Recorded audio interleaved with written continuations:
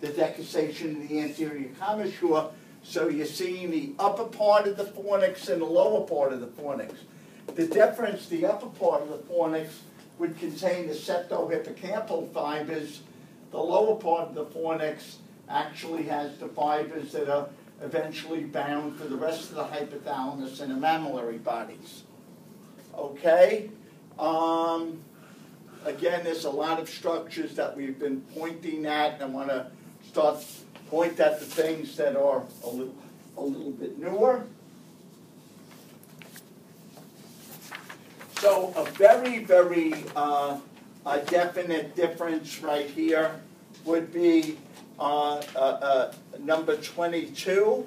What is number 22 pointing at? That's the hippocampus. Then what we have over here is here is still the we still have the fornix here and here. And what is just below the fornix over here?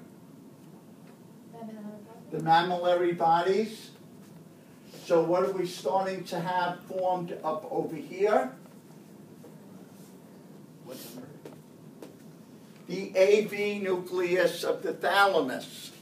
The AV nucleus of the thalamus, which of course gets a very large input from where? The mammillothalamic tract coming from the mammillary bodies. And it's also getting input from the fornix. Okay?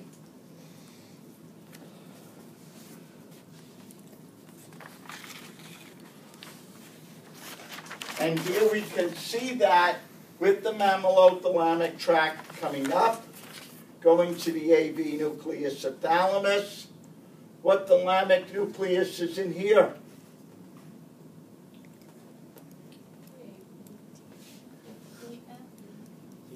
Yep. Okay, very good. The mammillary bodies. We now are seeing the optic tract on its way to the lateral geniculate body. And what are we seeing here with the internal capsule? It is starting to turn. Yes? Can you repeat the structure you said previously, the one right before this? I didn't catch it. The subthalamic nucleus. There was no subthalamic nucleus. No, Oh, this nucleus is the dorsomedial nucleus of the thalamus. Okay? This is the mammillothalamic tract. This is the optic tract. This is the internal capsule. But now what is starting to happen is we're getting the crus cerebri here.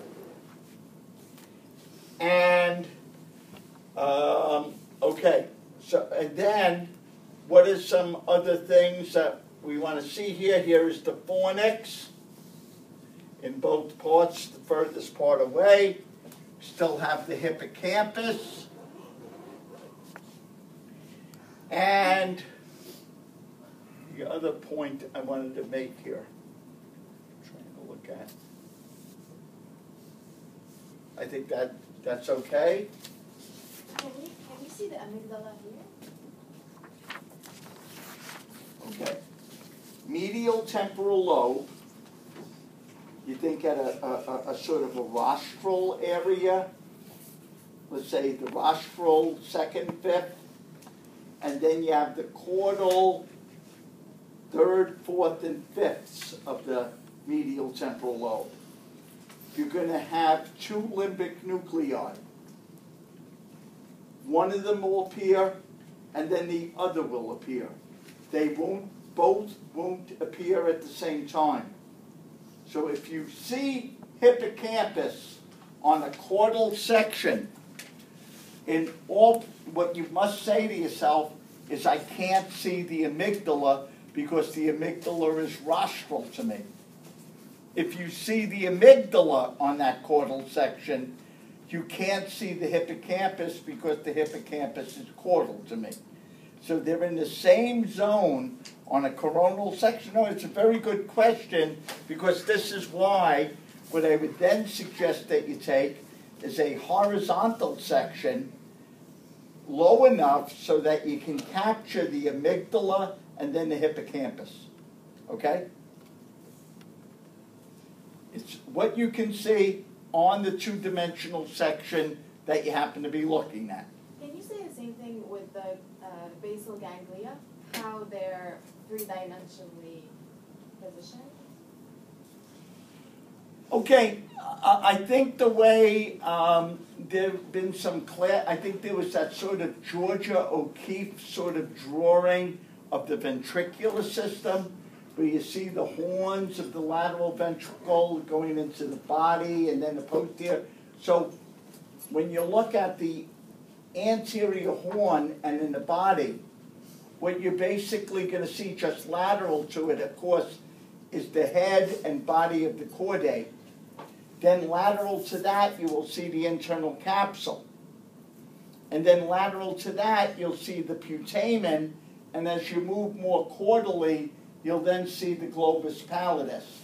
But then what happens is we move caudally, the putamen gets smaller and smaller much quicker.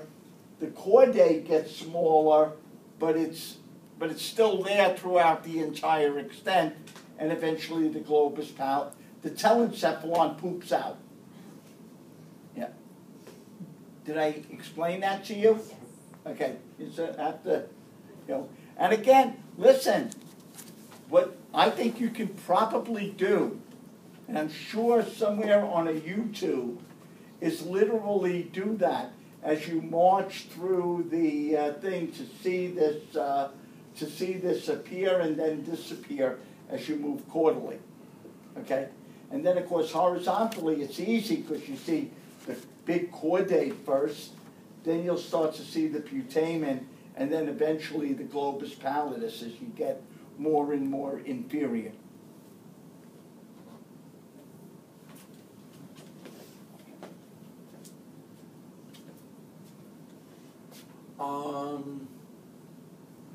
So like here, look at this. If you think back around C3, C4, you had a huge chordae, and now what do you have? The largest section on here is the globus pallidus. Look at the size of the globus pallidus compared to the putamen, compared to the chordae. Okay? As we move caudally. Okay? And I really think around C, if you notice here, I stopped at C8 because what started to happen on C9 and 10, and you were the intrepid person who walked up, where we basically saw literally a horizontal section of the brain, or an oblique thing, where we saw an upside down midbrain. Okay. So now we reorient ourselves and we look at horizontal sections, and and here again we're in an upper horizontal section. So you have to basically go and ask. Obviously, if you remember way back on the first class, I had you do a thought experiment when we looked at the superior surface of the brain, and I asked you if you took the two cerebral hemispheres and opened up and looked into the longitudinal fissure, what would you see? You would see the corpus callosum. So here is a horizontal cut that's just below the corpus callosum. So what you're still seeing the rostrum and the caudal part of the corpus callosum, but the corpus callosum itself is above us. So what you're now starting to see is the emerging anterior and posterior portions of the lateral ventricle, but what you also see is the vibratract of the fornix. Then what you're seeing, because just above you is you have the pre and the post-central gyri, and now they are getting fibers in the precentral gyrus that are leaving the precentral gyrus. So we have the anterior limb of the internal capsule is going to be doing what? It's going to be mostly motor fibers, whereas the posterior limb of the internal capsule are incoming fibers coming in from the VPL. Okay? So there is the internal capsule. Here is the fornix. Here's the anterior horn. Here is the posterior horn. And then what we have here is the chordae. Then we have the internal capsule, and we have the putamen. The putamen is still small because we're so superior, and we're not seeing any, of course, not seeing any globus pallidus. But what you can see really here in a very nice extent is the external capsule. Then you see the claustrum. Then you see the extreme capsule. And then what you can see is the insula right here.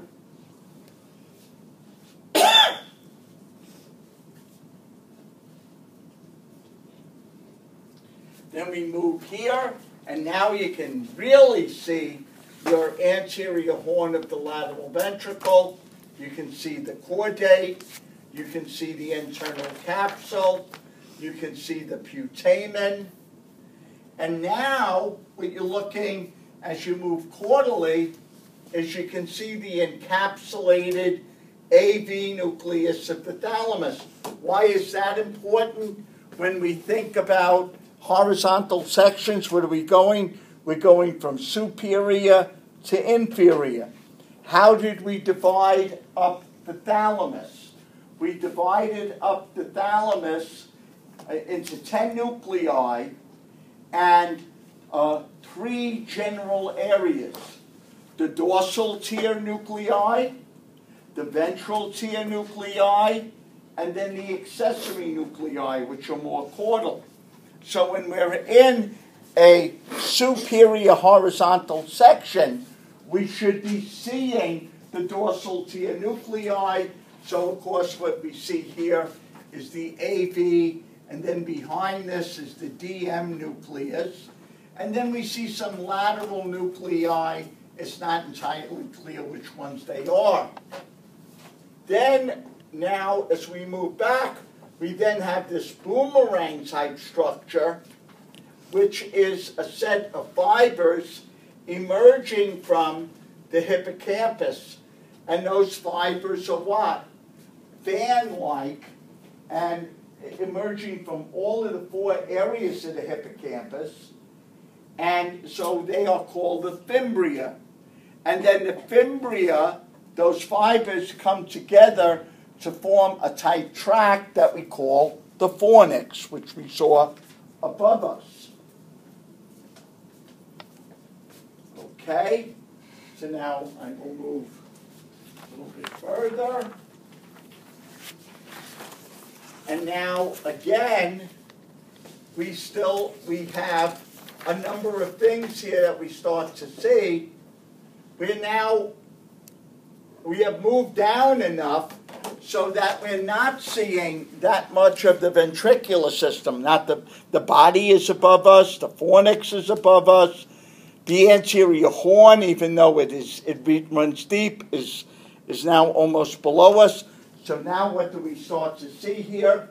We still see a large putamen, a much smaller chordae, and now what is emerging here is the zona externa and zona interna of the globus pallidus. We then have the internal capsule as it's plunging down inferiorly. And now what we can see out over here is here's part of the hippocampus. And now what we're starting to see is some accessory thalamic nuclei. So we're seeing the pulvinar here. What we still can see very clearly here is we have the putamen, then the external capsule, a much larger claustrum, the extreme capsule, and we see the insula. The other 3 things that are of interest here is we've moved deep enough